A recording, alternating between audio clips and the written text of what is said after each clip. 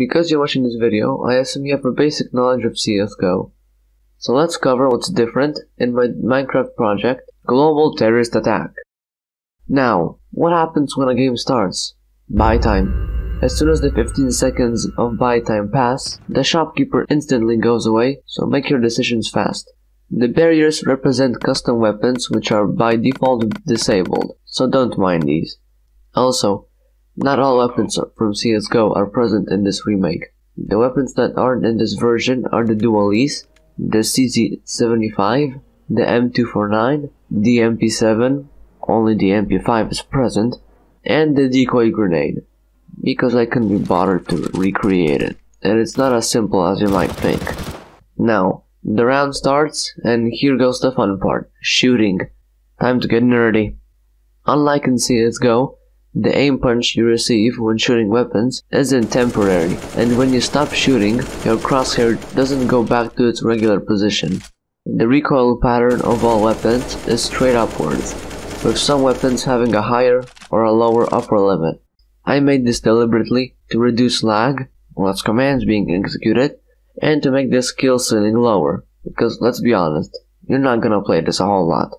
Because Minecraft only has 20 ticks per second, and it's usually 17 on servers because of lag, all automatic weapons shoot slower. However, I made sure that rifles shoot just a bit slower so SMGs are still faster. Spraying weapons while standing makes them inaccurate more quickly, but the shots that will hit the target will always do. The uncontrollable inaccuracy of CSGO weapons is only applied to pistols, besides the deagle and revolver, shotguns, and SMGs.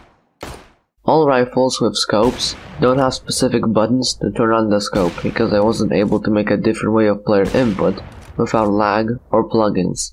Instead, to turn it on, just stand still, and when the vision zooms, it's time to shoot. This can be a bit wonky at times, but as long as you can play the real CSGO, this should make a big impact. The Glock and the FAMAS also don't have their triple burst functionality, which I know some people actually use, but again, I couldn't bind that function to any key. This also applies to taking off the silencers of the M4A1 and the USP. But the way Minecraft models actually hold the weapons doesn't make them stick out as much as in CSGO, so this won't be a problem.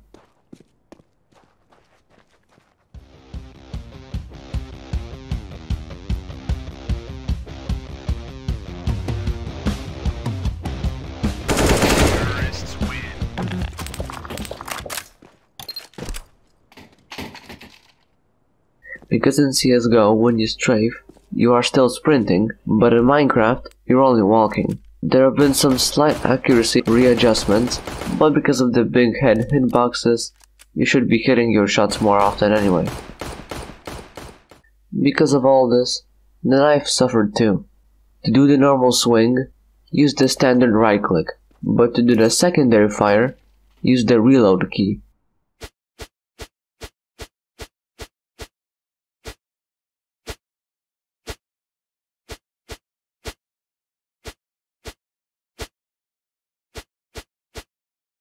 The last problem with guns is the firing sound. In CSGO, if you're standing behind a wall and the sound is on the other side, the sound you hear is quieter or unhearable at all. Here, I couldn't just summon rays that are coming from the sound and then bounce over the walls and kill your ears. That would kill the server.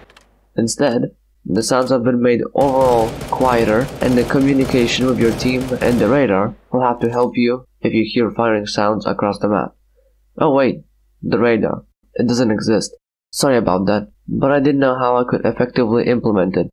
I could have used a paper map, but they don't show the map how I wanted to. You will be able to see the other team most likely, and the map, if I put it in the player's offhand, would obstruct the vision. Besides, you'll be playing this with your friends anyway, so you can communicate with them normally.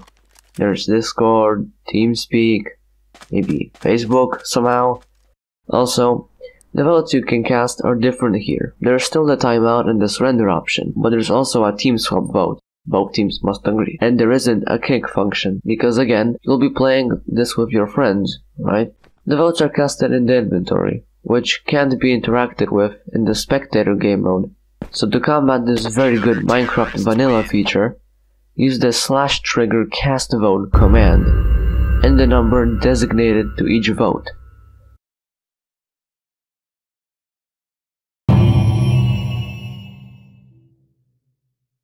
Now the game is coming to a close. There's just one more change. There is no overtime. In competitive, it's just 1st to 16. There is no round cap.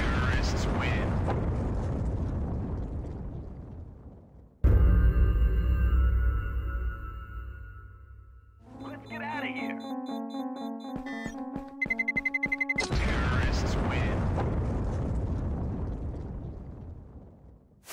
And that's all the major differences between the Minecraft map and the actual CSGO. Now go ahead and play the map. Download link in the description.